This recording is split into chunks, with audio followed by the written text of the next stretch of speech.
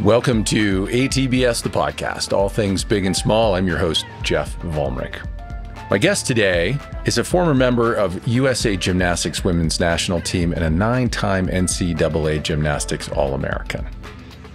She holds a Bachelor of Science degree in exercise and sports science, a Bachelor of Science degree in psychology, and a Master of Science degree in nutritional biochemistry and metabolism.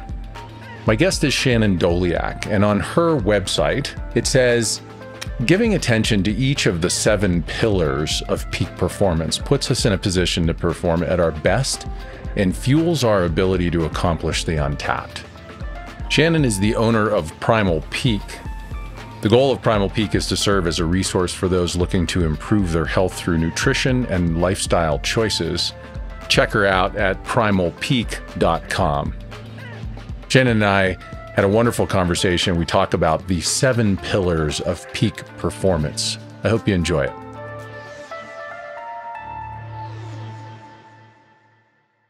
Shannon, welcome to the Podship. Thanks for coming back. Yeah, thanks so much for having me. This is our second go at the 7 pillars of peak performance. And I don't mind saying that as I'm learning this craft, we had some leveling issues and things like that. So fortunately, I have a couple of guests that are willing to come back and do it again. So thank you very much. Absolutely. It was so much fun the first time. Let's do it again. Do it again. Yeah. So today we're here to talk about the 7 pillars of peak performance that are a part of your primalpeak.com package and project. What would you call Primal Peak so that I have the terminology right?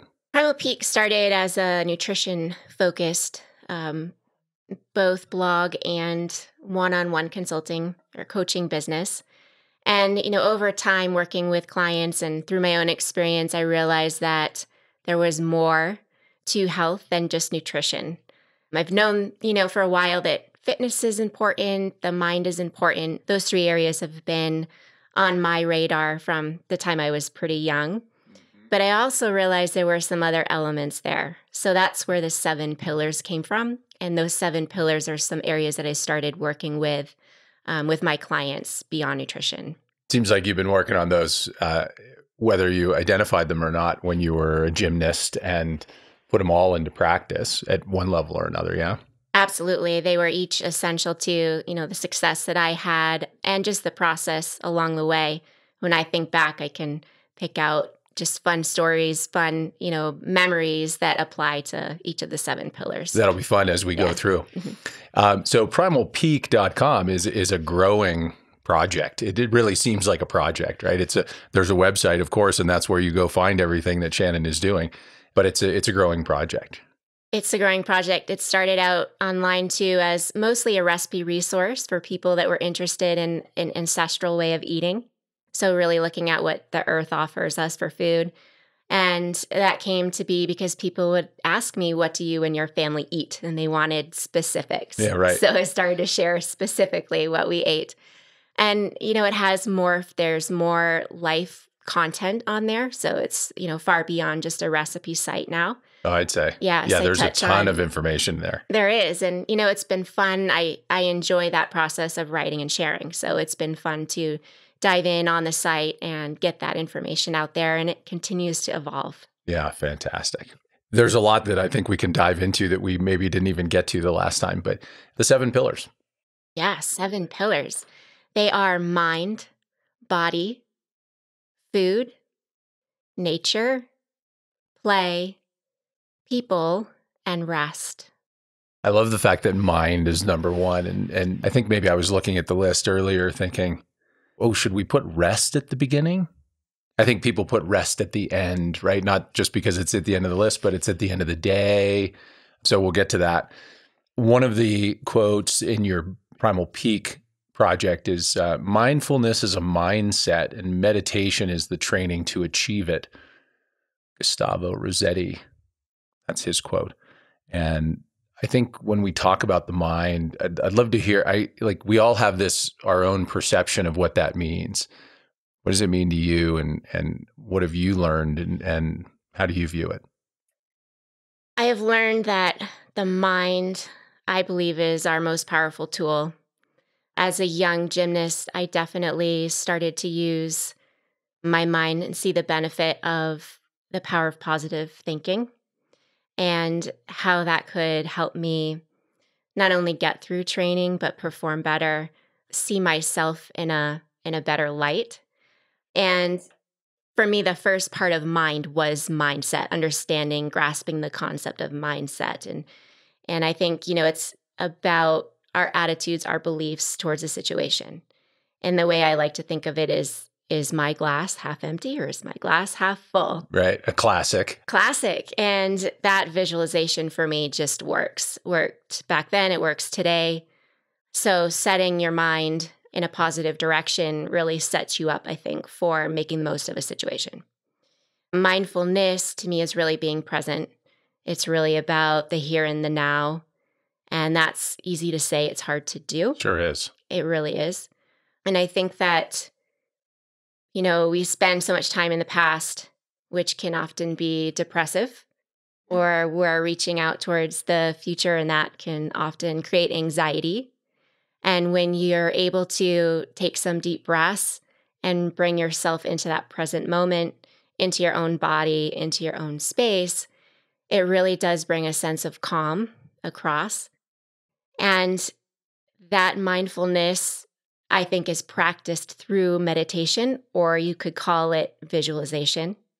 There's a misconception about meditation that it has to be something that is very exact. It's very... You have to be sitting and you have to be in the right mudra and yes, right? It doesn't have to be that. It doesn't have to be that. It doesn't have to be clarity of mind. Like, some people think I can't think when I'm meditating. Well, that's not true. Or right. Good luck with thinking.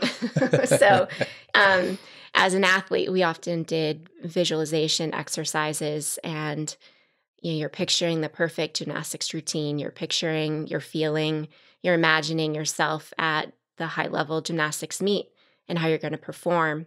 And when the time comes to go and do that performance, then you're reminding yourself, I've been there, I've done this, and you let your body go and perform. Mm. And so when I started meditating, I was listening to guided meditations and realizing that it was very similar to deep relaxation in preparation yes. for visualization, right? Yeah. Exactly. And so I would encourage anyone to experiment, have fun, play with that concept, to just tune into the mind, tune into the power that's in there. I think tuning in is a really key piece of the puzzle, because I think we tune out, like we tune outwardly. We don't tune out necessarily, but outwardly, we're in tune outwardly, and it can be really challenging for people. And that's why it's called a practice, to sit with self and feel. How do I feel? Am I agonizing over something that I did do or didn't do as well as I'd like in the past? Or am I anxious about something that's going to happen in the future? And it's challenging to go in, very worthwhile. And it doesn't take a lot of time just to, how do I feel today? And what am I thinking? And great benefit to it. And I think the other thing that people do is they think that it needs to be a certain amount of time. If they're going to meditate or they're going to get into a deeply relaxed state and get into some breathing, it can be 10 deep breaths where all you do is focus on that. And that takes what? That takes about 2 minutes or 3 minutes or something. And how much better you feel. Yeah, even starting and ending the day that way can have great benefit. Great thing to do. And then, for people who sit at desks or sit at work, get up and do that a few times, a number of times a day. Somebody said to me the other day, I forget who I was talking to, asked somebody, do people still stand around the water cooler at work, right? Like it'd be a place to do it. Right. I was in a yoga workshop. That's where it was. And you can practice standing, right, in a very powerful, in your power and in a anatomically balanced position. And no one will know the difference except they'll look at you and think, wow, you look good today. Right. Versus being all hunched over. And so you can practice it. You can practice throughout the day, pretty much anywhere. Yeah. Anywhere, anytime. I think the breath work is key. It's a great place to start. Yeah. Because it is intimidating, right? I can't tell you how many people I've talked to just socially where they're like, oh, Jeff, you're doing all these things and I've tried and I can't. And of course we can. Absolutely. But you get, it's a little, I liken it a little bit to when I first walked into a yoga studio. It's intimidating. You were saying before we turned on the microphones that I'm assuming you were at CrossFit this morning, and big workout, and you were in it and got in the pain cave. And like for me, I've never walked into a CrossFit gym. Mm-hmm. It would be intimidating. Right. And things like that, that's the unknown, right? What we don't know, we can easily become intimidated and kind of resist. It's maybe better to lean in and give it a go. Yep. One of my favorite parts of teaching CrossFit when I was doing that was welcoming those people, those beginners, the newbies, into the gym and helping them get across that barrier and feel comfortable, because it can be very intimidating to do something new. And I know for a fact that there are people around town when I've said, oh, well, I did a podcast episode with Shannon, and they're like, oh, geez, those guys are ripped, right? Like you and your husband are well known for being in the CrossFit gym. And so maybe when I get back from my river trip, I'll be like, can I come and be the beginner newbie guy? So mind and mindfulness and mindset, meditation, and the other note we have is gratitude. Yes, gratitude is another practice. I love it as a daily practice. I actually created a peak potential journal that includes a daily gratitude. I call it a gratitude blossom. It looks like a little flower on each page. And there's a spot just to write 3 or 4 things that you're grateful for. And I find that to be an awesome way to start the day, just reminding us that there's always something to be thankful for. And it does help set the tone. Yeah. But especially in the world we live in today. We were talking before we got started that, I asked if you were a news junkie, and I'm not, and you're not. And I think, it's great that we have the ability to share information and get information quickly. But I also think that it's so easy for people just to flip that on or turn on their phone and look at the whatever the feed is that they're getting, whatever they're feeding on. And some people it's network news, and some people it's, Instagram or whatever you're following, because we have that ability to start to fine tune. And many of us do, right? There are a lot of people who get up and set intention for the day. And I love the gratitude practice. What am I? Because we can find so many things to be grateful for. One of the things I try and integrate into my morning is, as soon as I open my eyes, I try and remind myself how grateful I am for the ability to see. Mm-hmm. Right? Oh, the sun is up. Absolutely. And they're just you could probably find 15 things in the first 2 minutes to be grateful for if we didn't let our minds get in the way. Exactly. And start to go, okay, what do I have to do today, and what's necessary? And right. Oh my God, am I ever going to get all that done? Mm-hmm. And how might that change your path for the day? If you're able to take a few minutes and do that. Mm-hmm. We have a family tradition. Every family dinner, we sit down and we just start with, we go around the table and what is everybody grateful for? Yeah. So, we try and start the day in our journal and then wrap it up towards the end of the day with another gratitude practice. I want to come live in your house. Yeah. You're welcome anytime. That's number 1. Oh, and I don't know, these aren't really in any particular order? They're not in any particular order. And I think they all interplay on each other. So it's kind of a circle of fun. The next one, there's a note next to it, and this is off your website, that, exercise is optional, movement is essential. Yes, I think we've become very focused on exercise in our society, when movement really is what matters. And there are so many different types of movement. And I think there's an association between exercise and pain. It's more like pain driven, if it doesn't hurt enough, if no it's pain, not, no gain. Right, no pain, no gain. Where movement, I think for some people can be perceived as enjoyable. Right. And not that exercise can't be enjoyable. It's how we look at it. But I think, there's this pressure to go to an exercise class. There's right. pressure to go to the gym. There's pressure to do these maybe higher level types of movement that aren't necessarily enjoyable for everybody. And I think what matters is that you find that thing that you love. And the people that seem to get the most benefit out of movement are those that find something that they truly enjoy, or a well-rounded type of different movements that they enjoy.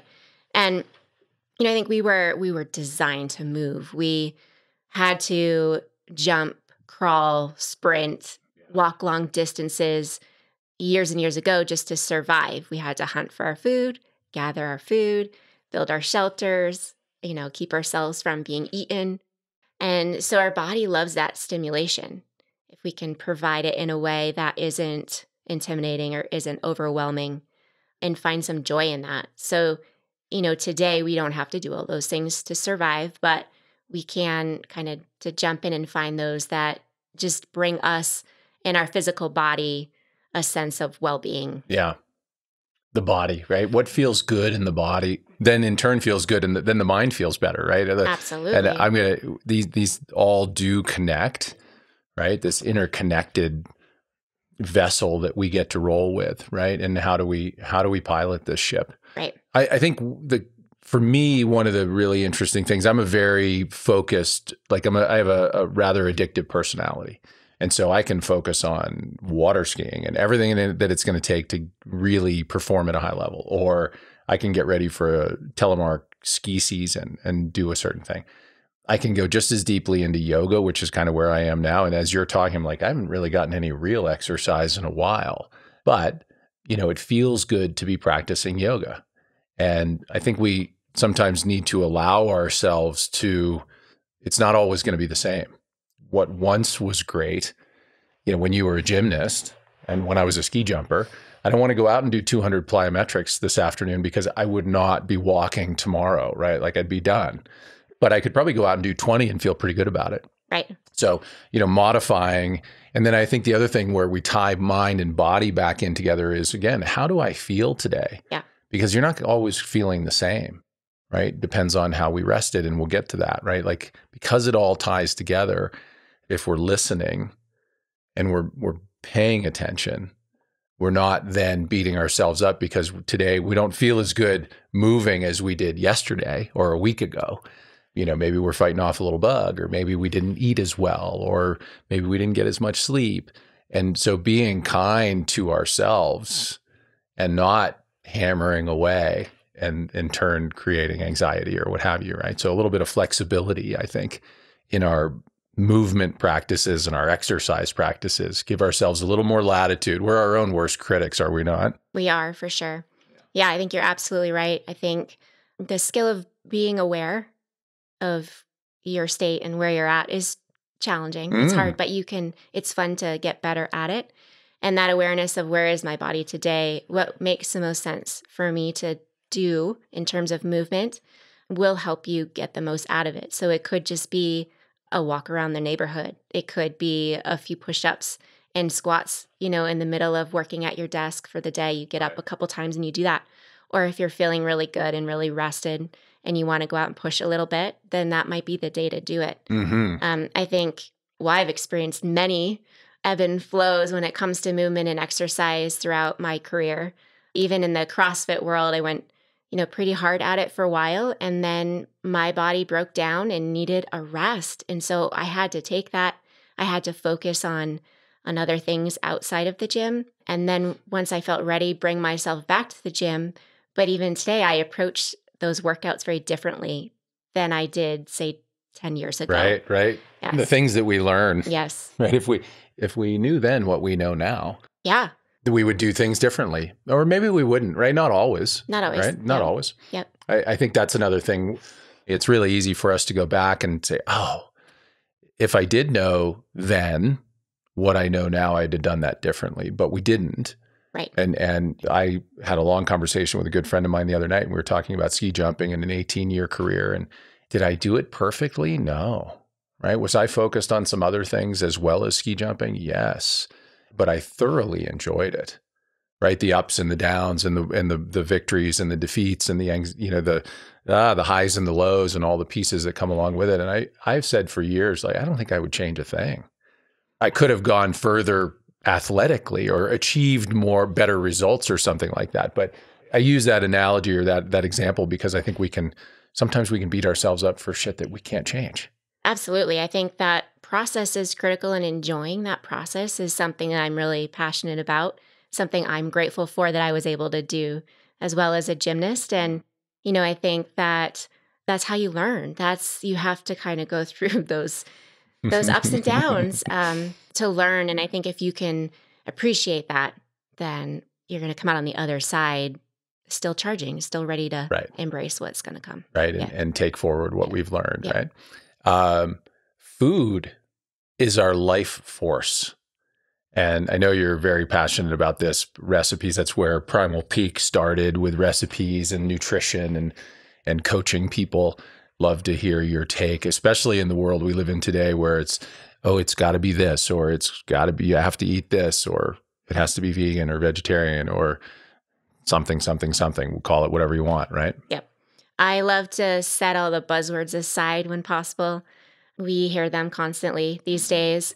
And I like to think about where food should come from. And we lived off the land for how many thousands of years. And yes, our land is different today. So there are some more challenges to that. But I think keeping that concept in mind of what the earth naturally provides, or the foods that are sourced closest to the earth, is just a great base to start from. And you bring up different diet types. There are more and more of them out there, and some kind of fade away. Others hold strong for a while. But I think one thing we tend to do is focus on their differences rather than their commonalities. So I really love to think about what's the same across them all, or what is similar across them all, these different styles, different approaches to food, and how can we celebrate that? And look at what I see in those similarities is nutrients, nutrient density, and trying to get the most we can out of the food. So rather than thinking about calories, rather than counting macros, which there's some benefit for people who are working on performance, we'll say whether it's performance sports or they have specific goals in mind, there's a time and place for it. But I think when we kind of set the calories and the percentages aside and we look at how can we get the most vitamins and minerals and antioxidants and phytonutrients from our food, then again, we're celebrating whole food. We're celebrating real food. We're trying to bring more of that into our diet, put more of those items on our plate. We're celebrating color. And we are automatically, by focusing on those things, you are reducing the amount of processed ingredients that come into your diet, or the excess of sugar that's working its way in. And I think those are the biggest inflammatory items that we're coming across today. What are the most inflammatory items? I think it's sugar and it's processed oils. Mm-hmm. Those would be my two number one. If you think about boxed packaged, very processed foods, they're typically full of those things. Right. And I have another concept that I use all the time, which is that we can't outsmart nature. And that applies to food as well. So we try, and we'll keep trying probably. But usually when man really gets in there and disrupts things, it changes the system. It changes the natural way. And it tends to lead to the diseases that we're seeing today, the chronic health issues that tend to come from food or other lifestyle habits. But oftentimes there's a big food component there for sure. What does nature provide? Right. We can't all be out grubbing around in the woods for our food. We know that. Right. I think sometimes there's a presentation of information that can be very dogmatic, and I think that can be intimidating, equally, if not more intimidating than something like meditation. Like, yes. Oh my gosh, what do I eat? What should I be doing? Yep. Right. Maybe we can stop shoulding on ourselves. Right. What can I do? What is available? And I have a saying that, I try not to let perfection get in the way of good enough, right? Because we can beat ourselves up just trying to get everything right, absolutely perfect. And, we make mistakes, and we can't eat perfectly all the time. So getting back to nature, I did want to, have you seen the movie Need to Grow? No. It's worth mentioning. It's a fascinating film. I won't say too much more about that. I'd love at some point to see if I can get those people on the ATBS, the podcast. But really, again, back to the earth. How are we growing it? What kind of nutrients are we getting, right? That nutrient density, eating the rainbow. At least I'm hearing some things from you. You know, we try not to put labels on things, but eat things that are easy to remember. Yeah. Right. I had Rich Hamilton on the other day, and we were talking about the epigenetics of nutrition, and talking about shopping the perimeter of the grocery store. And one of the things that he brought up, and I'd love to hear your take on this, because I know you work as a nutritionist at Copper Moose Farms here right up the road. And his idea was, every time he goes to the grocery store and goes into the produce section, he finds something that he's unfamiliar with. Yep. And he brings it home and figures out how to cook it. Yep. And that's intimidating too. I look around, I'm like, what the heck do you do with that? And maybe have a recipe before you go. Maybe go to primalpeak.com and get a recipe before you go to the grocery store and pick up something that's different. When we start talking about our microbiome, and we don't want it to be a monoculture, right? I tend to get, as I said earlier, I have a very addictive personality. I like to eat the same breakfast, and I like to eat the same this. And I'm like, okay, well, that's really good, and I think it's good for me. But it can also be limiting, where, we want a rainforest in our microbiome. We don't want a monocrop. Right? Yes. I think when we were hunter and gatherers and we were living more off the land, sometimes we think, well, that was somewhat of a limited diet. And in certain areas, it could have been, absolutely. But from what I understand, there was actually quite a bit more diversity in our diet than we realized. So the number of plants that we were eating and that were out there that we may not even have today. A lot of those plants have died off. We don't even know. We don't have access to those anymore. Yeah. And so the diversity in food, I think, is so important for our gut and for our microbiome. I think, there are gut issues out there today. So sure, certain people can deal with certain foods better than others. But I think the goal ultimately is to try and find as diverse a diet as we can. So the different colors in foods offer different types of nutrients, the different textures, the different levels of bitterness, different levels of natural sweetness. There are nutrients in there that are representing those tastes or those textures or those colors. And so the diversity is critical. And that technique you mentioned about finding something new in the produce section, that's something I use too with my clients, or write about giving parents that advice for trying to educate or expose their children to new foods, new vegetables especially, and let them be the ones that go out and find in the produce section or at the farmer's market a new vegetable or a new fruit. Let your kids go find it. Let your kids go find it. Yeah. And then bring that food back, and together find out how you're going to cook it, how you're going to prepare it, and involve them. Because I think kids too love the mystery. They love the adventure in anything. Mm-hmm. So if you can make it fun, make food exciting, then they're going to be that much more apt to eat it. Yeah. I think that's a really nice segue. We're going to go into, within Primal Peak, the project that you're working on right now, right? Like parents and kids and food and recipes. I'll let you speak to it. Yeah, I'm working on an ebook that will be out there soon, encouraging kids and families to get in the kitchen more. So it'll be called Kids in the Kitchen. And I'm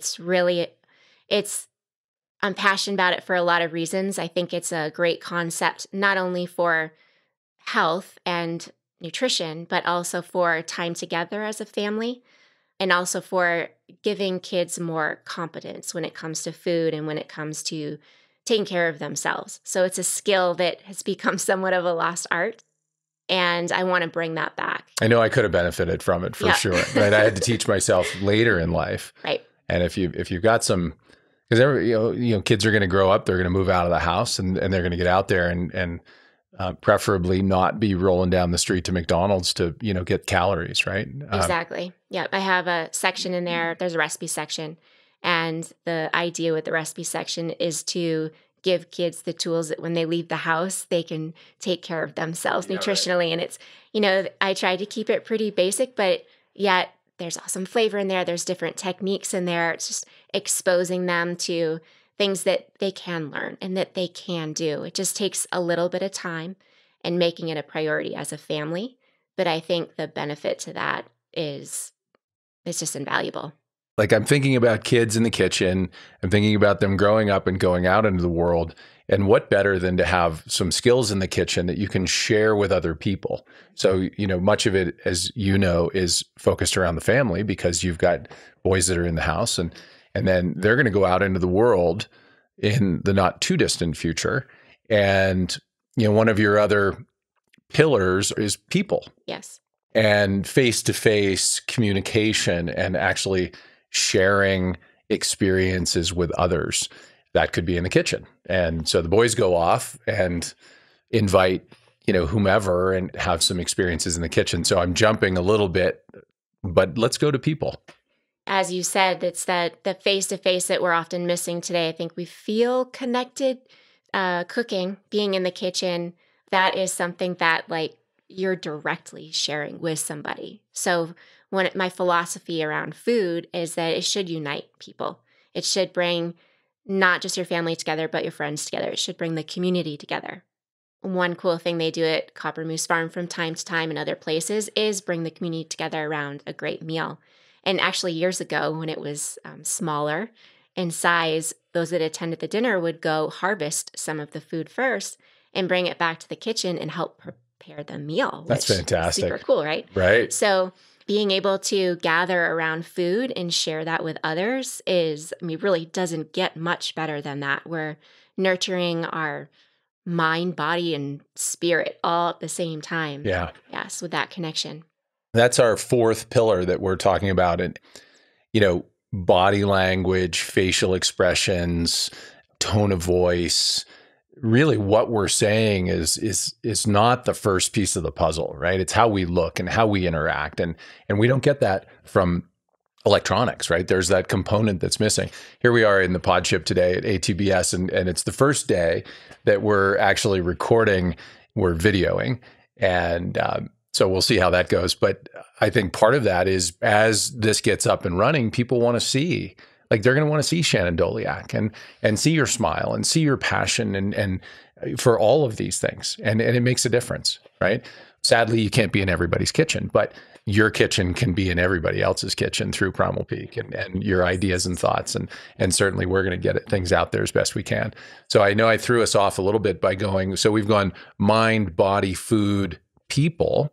Then let's maybe jump back to nature and, some of these ideas. And I'd love to hear your ideas. Yeah, I think it's very easy to isolate ourselves from nature today. If you think about we're living in insulated homes, then often we're putting on shoes and walking to a garage, often getting in our car, driving to work, sitting in an office. There's not a lot of connection to nature in many people's day-to-day life. Right. And that connection is we were born into nature. We are a part of nature. And the energy that we can get from nature can be very healing. It can be very energetic. And I think it also brings out an appreciation for the natural world that we're partly missing today. I think there's a drive. People are realizing that it's important and that we're kind of missing it. We need to bring that back. But it's true. I mean, we definitely have disconnected. And there's so many interesting ways to connect. Yeah. A couple of things come to mind while you're talking about it. I think last night was a supermoon. And in lots of parts of the world, partly weather, partly maybe, clouds and pollution can shield that from us. It's still there, right? It's one of those things where even if we can't see it, or it's like an eclipse that happens when you can't see it, it's below the horizon. It's still happening. It still has an effect on us, right? So the full moon, my goodness, it moves the oceans. I'm certain it moves us. Right. Another thought that I had as you were talking about, moving from the house into the garage, into the car, we're not touching the earth with our feet. We're not grounded and feeling that very definitely scientifically, and I'm not a scientist, but there is energy coming out of this earth. Pachamama is exuding energy. And most people, I think, not intentionally, are shielded from that, right? Right. And so walking outside and taking the shoes off and I was talking to a friend of mine who's got some foot problems, and she was saying that her doctor said, well, don't ever walk barefoot. It's bad for you. And I just was, oh no. Now I get it, if there's some structural stuff, but boy, putting your feet in the dirt or the sand or the grass, yes, and spending some time there. Yeah, I think too, as kids, any parents that are out there, if you have kids, then encourage that from a young age. So you think about taking your shoes off and walking in the dirt, walking in the grass, even just climbing over rocks with those bare feet, you're going to hopefully develop the movement patterns and the muscles to support that. I think that some of us that haven't done that and we get into our adult years, when we take our shoes off, it is harder to adjust. Not that we're not receiving benefits still, but in terms of foot pain, if we can get our little ones used to that idea when they are itty bitty, then that's going to help them develop.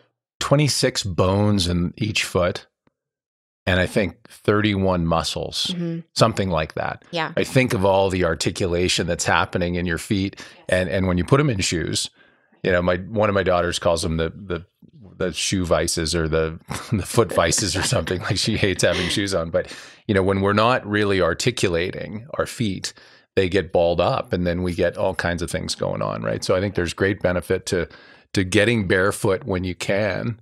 And part of that is just walking barefoot in the house to start with, right? On an even floor, but feel what it feels like, right? And then take it outside.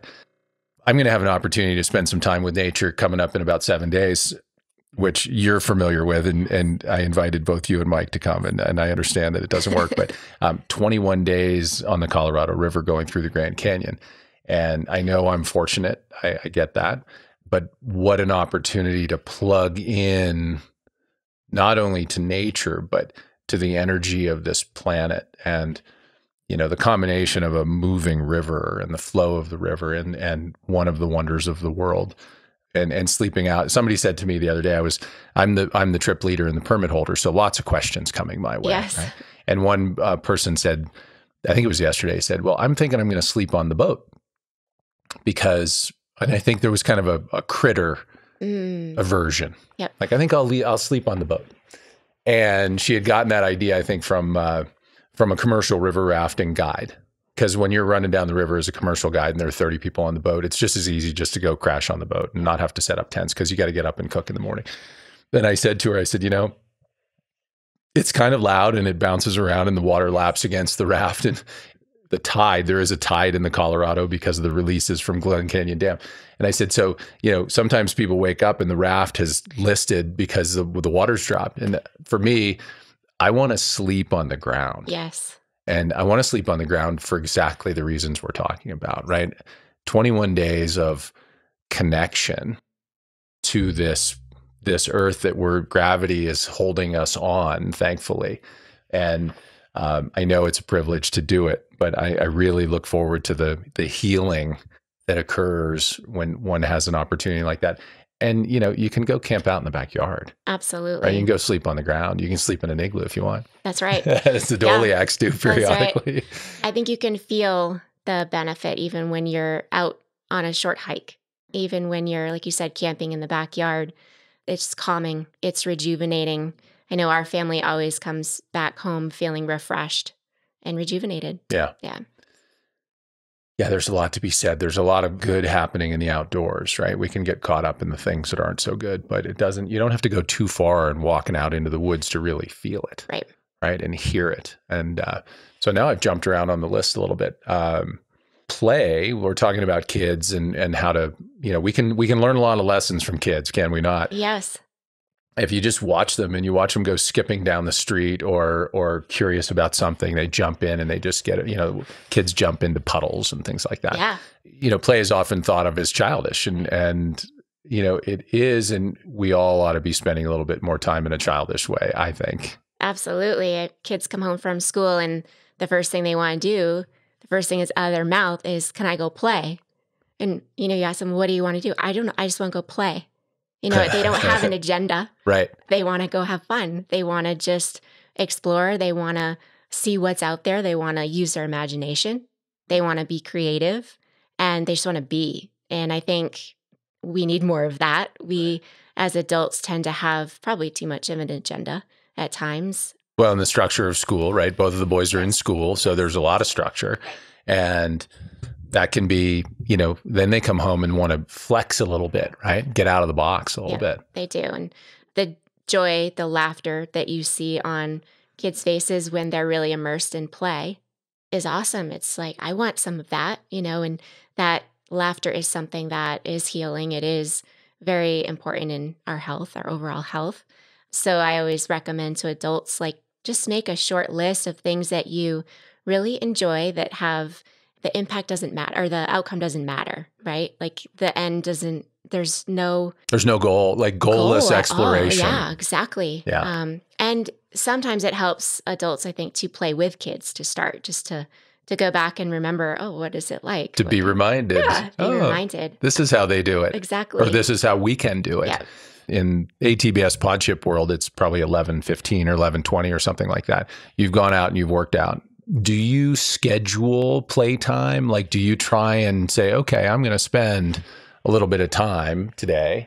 How do you do it so that not what do you do for play, but how do you make sure there's room for it or time for it? Yeah, for me, creativity is what comes to mind. It's making sure that I have time for that creative expression, and that can look very different for me day to day, what that is. It could be in the kitchen. It could be coloring. It could be, playing with the kids or something like that, where it's just very free. So the 7 pillars, play being one of them, are things that I think about every day. And so I'm reminding myself, am I touching on each of those 7 pillars? Am I getting any play? It could even be playing with the pets. It could be playing a board game at the end of the night.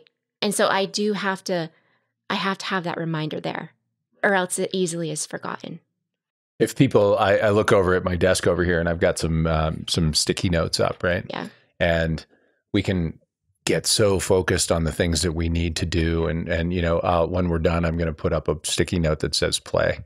And I'll figure out what that'll be today, because this is partly play for me, and I hope that that's what it ends up being is, oh no, this is good. Like we're exploring and covering some new ground and opening some doors and turning on some lights for people.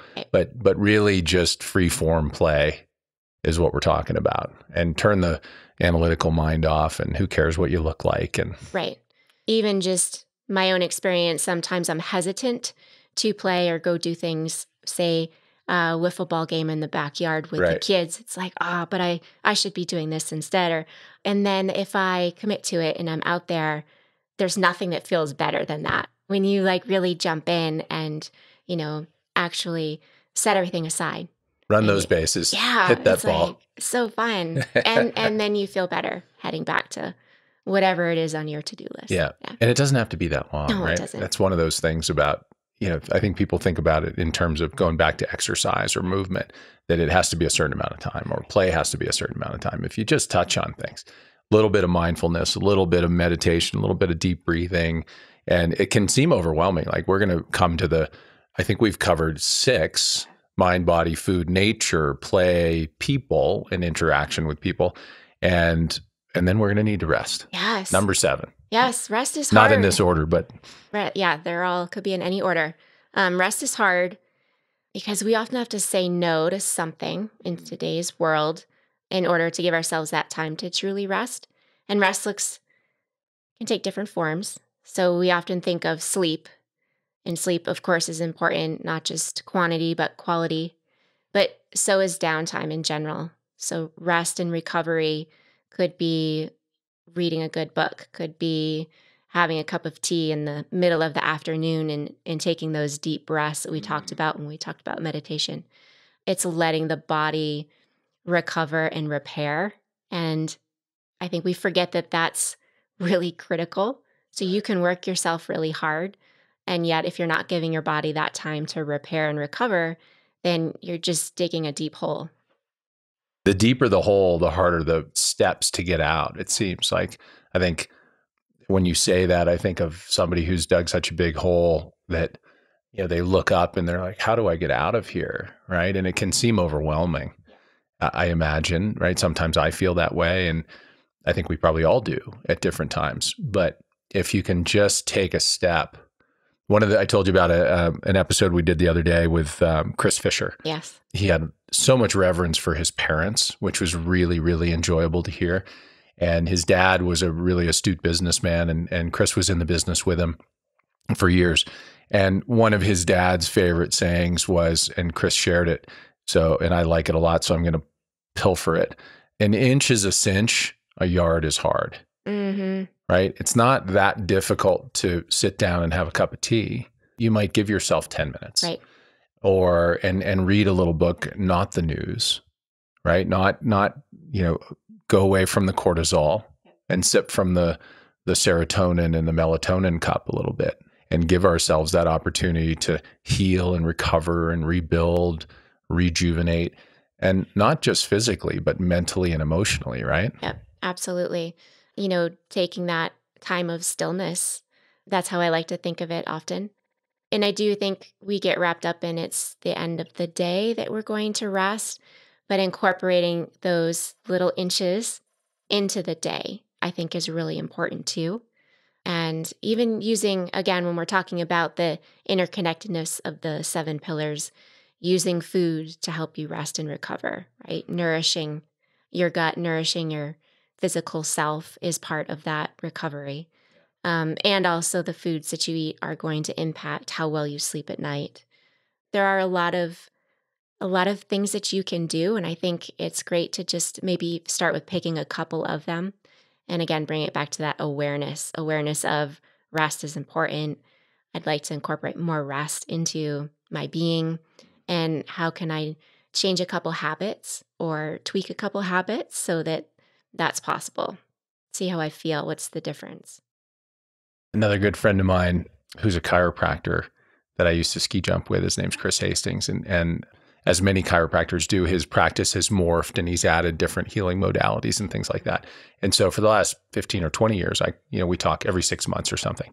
And early on, I would say, so what's your, what do you got? Health and wellness, what are you thinking? And he said a couple of things, but one was, if you're going to make a change that you can do 90% of the time. And so it's got to be something that you're going to be able to stick to, right? It doesn't have to be a wholesale change. And I think within these 7 pillars that we're talking about, it can be, again, kind of overwhelming. Oh my gosh, how am I going to do all those things? But if we were to just make enough of a change, just an inch, and something that we can integrate daily, right? And maybe just say, oh, well, I really like this tea, and I'm going to have a cup of tea at 10:30 in the morning, and I'm going to give myself a little moment to take those 10 deep breaths. Find something and don't make the wholesale change that you're going to do for 10 days and then stop. Yes. Because that doesn't work. Right. We're really talking lifestyle here. Absolutely. We're not talking diet. We're not talking CrossFit. We're not talking anything specific. We are talking about lifestyle. Yes. Right. Yeah. Really bringing an awareness. Again, I love that word. So it comes up quite a bit, but it's starting out that way. And, when I work with nutrition clients, we talk about that a lot. Like the first step is just an awareness. I don't even necessarily want people to go out and make a change right away. It's noticing what your habits currently are and maybe what you could easily change and incorporate to make it stick or to make some progress, some improvement. I think we talked last time too about the hallway with all the different doors. You're looking down a long hallway and there are, doors down it, and bringing awareness to different aspects of life is pretty cool. And we have a lot of that opportunity these days, but it can also be overwhelming when there are so many doors. And how do you know which one to open? How do you know which one to go into? You can't choose them all. We just don't have that capacity.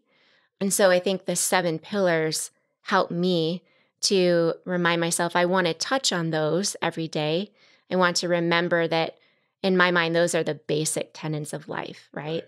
And then if I have space to explore a little bit further or open a different door, I can do that.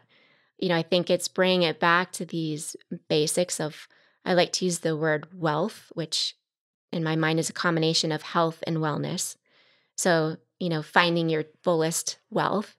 We just get easily overwhelmed And it's nice to be able to bring it back to something very basic. I think a lot about time too in my mind, and how we don't have time to meditate. We don't have time to eat well. We don't have time to exercise. We don't have time to enjoy the people around us. We don't have time to rest, right? We can't sleep at night. We have to push and get that work done. We don't have time to go out and hike. But then I have to ask myself, if we don't have time for any of that, what are we spending our time on? Yeah, what are we doing? What are we doing? And is it worth it? Are we really, living our peak potential? Are we living to our fullest capacity if we're not feeling fulfilled and we're not feeling well?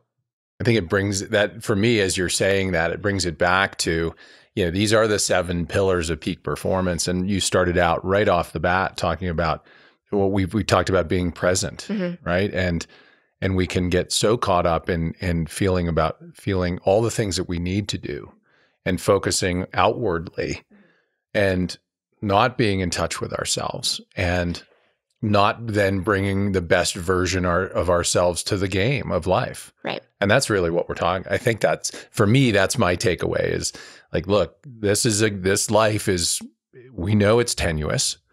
We know it's fragile. Under the very best of circumstances, it's not a long run. My dad died at 92 years old last May.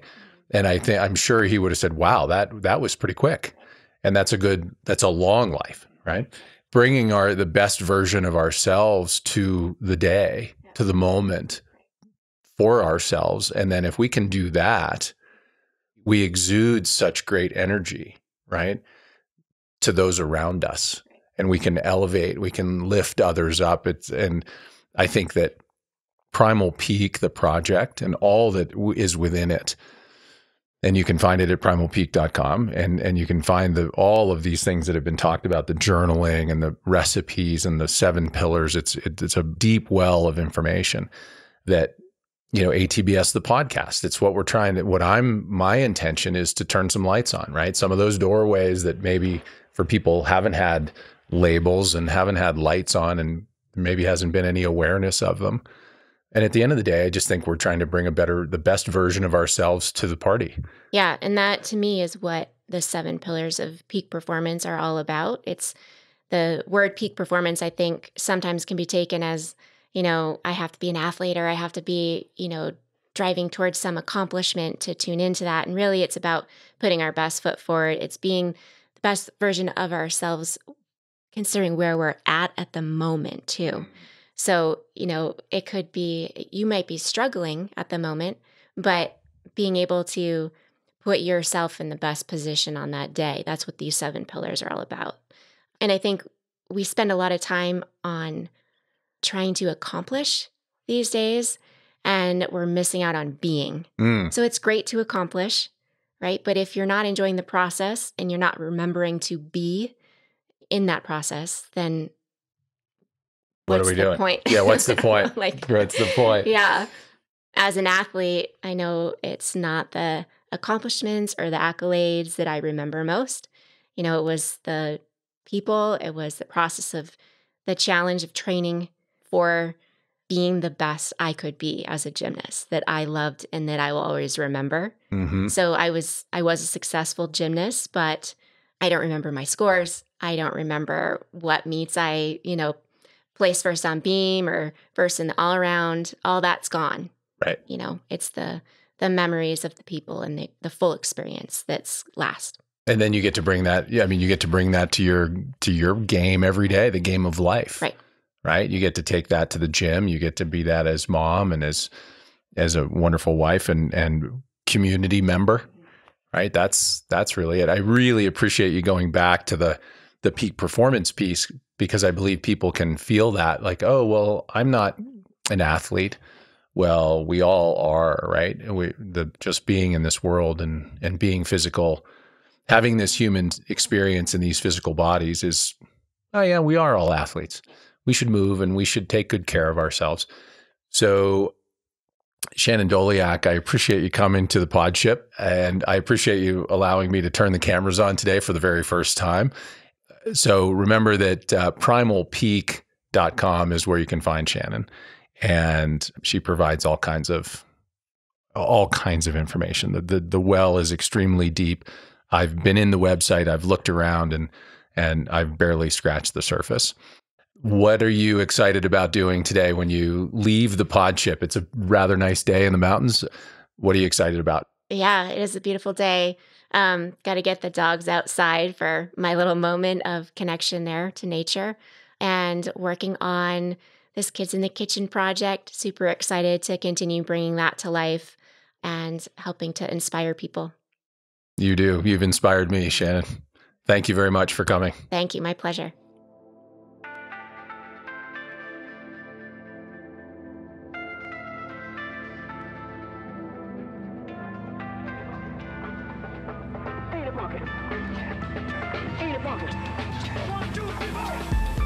Thank you for listening to ATBS, the podcast, all things big and small. And a big thank you to Shannon Doleac today for sharing her 7 pillars of peak performance, which is only a small part of her whole program on primalpeak.com. You can also follow her. She's got a great Instagram account, puts lots of great things up there at Primal Peak. So thank you, Shannon. And I'm sure that won't be the last time we have a conversation with her. Program notes and episode notes can be found at atbsthepodcast.com. And that's where you can contribute and support our podcast and what we're doing here. So thank you for listening. And we'll come back with some more great episodes. In fact, I recorded another really good one this morning I'm very excited about. Thanks for listening. We'll see you next time.